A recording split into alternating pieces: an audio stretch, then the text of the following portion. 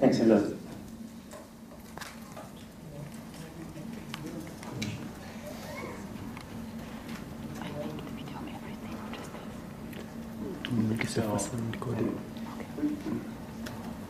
Developed the remote peering Jedi, which is basically a portal in the remote peering ecosystem. So our goal was to detect and localize the remote peering IXPs. There are plenty of operational regions that appear to, be polar for knowing which peer is remote and which is local. There has been a great paper in this area, but it didn't provide updated data, so we decided to do it ourselves. The main methodology is to use the huge corpus of Atlas traceroutes and calculate the altitude differences between IXP hops and the near-end hop between the far end peer and the near-end peer. Obviously, traceouts have a lot of noise, and especially when we subtract RTTs. But the fact that Atlas has so many traceouts and so many vantage points allows us to filter out this noise, remove outliers. We use basically the median RTT difference over pairs of IP and IXPs for which we have at least 50 observations. And here are the results, beat in 10 millisecond delays. As you can see, about 60 to 80% of the peerings are local, and the ones that are definitely remote are between 10 and 20% for the different IXPs that we studied. So we studied just 5 IXPs, but just because it's a hackathon and we don't have too much time, but we plan to extend it to more IXPs. We validated against data from 3 large IXPs, for which we had boxes inside the IXPs, and we have really satisfactory results. We say that we have a true positive if both our RTTs and the RTTs from inside the IXPs are over 20 milliseconds. And for all the cases that we checked, we have pretty well accuracy. And then we try to see, whether these remote peerings are used to access some small ASs that are not available elsewhere or large content.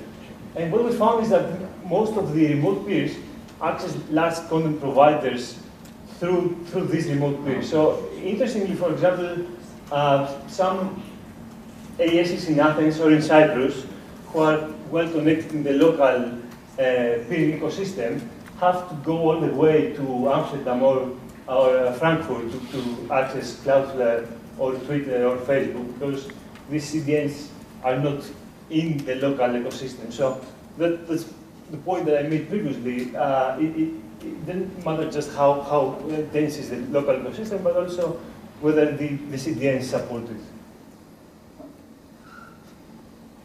So some of the remote peers are serial remote peers, are the usual suspects. So you see them in every of the IXPs that we studied. They were there, and it appears that when they start doing it, it's very simple to do it to many IXPs instead of just some specific ones. So it appears that they don't target a specific ecosystem, but they try to extend their peering reach as far as they can, and they do it aggressively. But this has strong implications on the actual multi-homing resilience for these AES. So they may appear that have a lot of peering diversity and resilience, but in reality they're just remote peering from the same point that's far away. So also this work gives some insights on how to interpret the facility information in PeeringDB. We checked for how many of the remote peers that we found,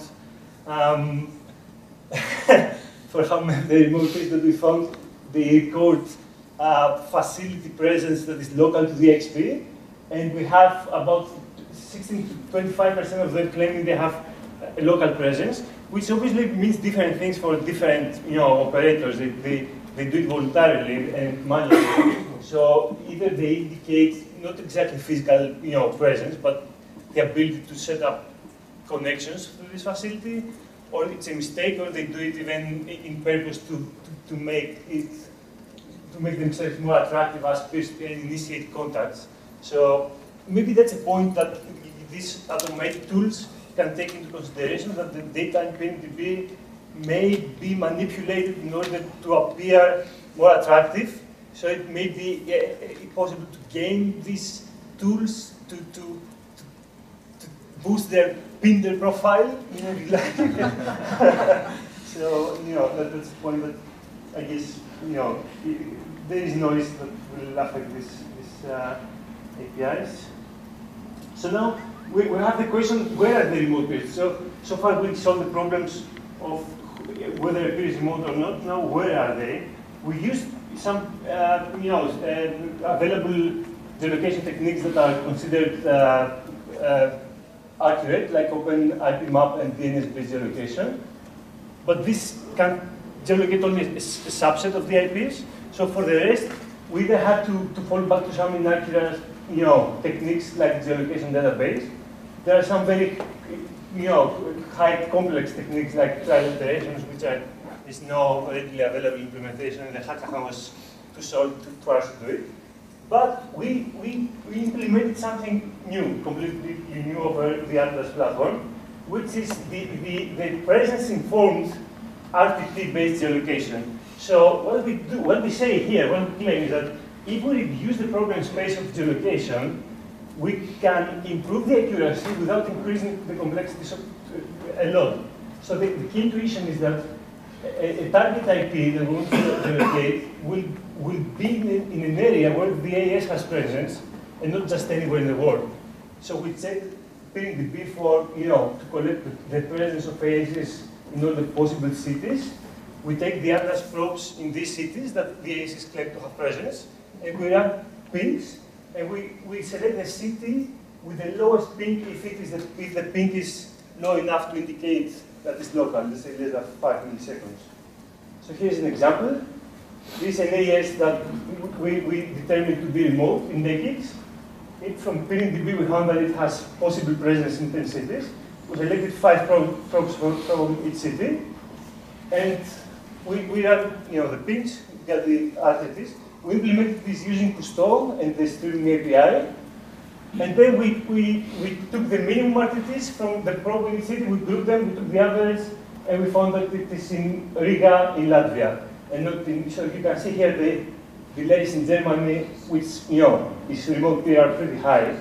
So it's obviously a remote peer, and apparently in Latvia, in Riga. Okay, so now we developed a portal where someone can go and, someone can go and check for a given XP the remote peers where they are, and Petros developed it, so we give more detail. You kind of run out of time, but we'll give you some extra time. Yeah, sure. Yeah, it will be quick.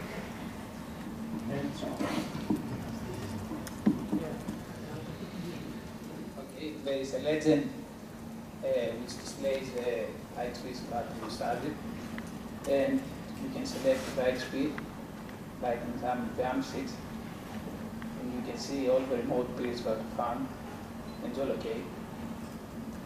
And for the case study of Athens, we found 2 remote peers that also exist on the TKIX IXP.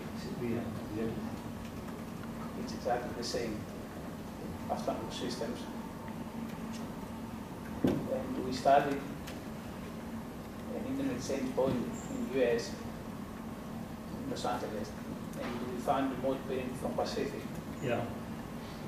So you see the difference in remote peer, and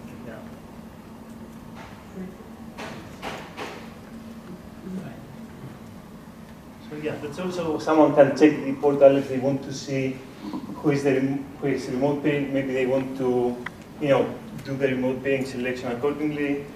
It's a nice way to really conceptualize the global scale of what is supposed to be local.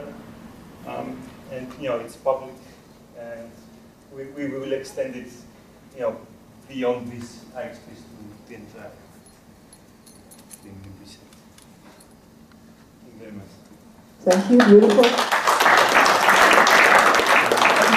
First question, is it real data? It's real data, yeah. So all this data are real. We collected, first of all, the intuition is that if we want to keep an updated data set of remote peers, it's a good idea to use the corpus of the Atlas trace routes that it's really large. We get continuously more trace routes that tend to cross many IXPs. There are projects that already target IXPs, so we have data.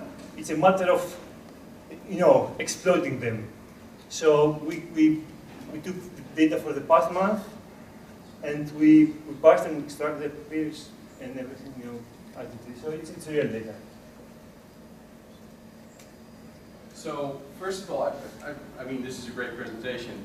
How do you see this? I mean, I can see the value for research purposes.